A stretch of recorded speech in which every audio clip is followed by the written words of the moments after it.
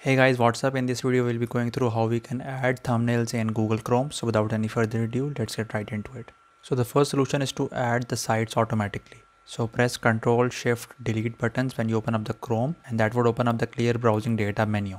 Now simply click clear data so that all of the previous data and history is deleted. Once the browser is restarted and fresh, type in the URL of the website that you want to save and then hit enter. So Chrome would automatically fetch up the icon related to it and then add it as a thumbnail.